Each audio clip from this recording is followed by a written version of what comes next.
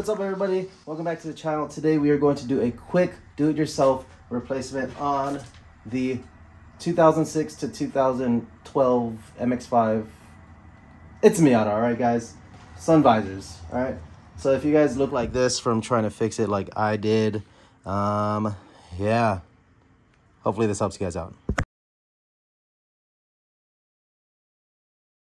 Using a T40, you're going to remove these brackets. There's 2 bolts on each side.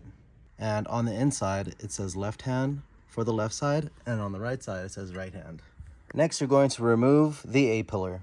To remove these, you want to pull down on the top, inside this way, and then outside this way, and then just pull it out. Using a T30, remove the inner bolts. There's 2 of them.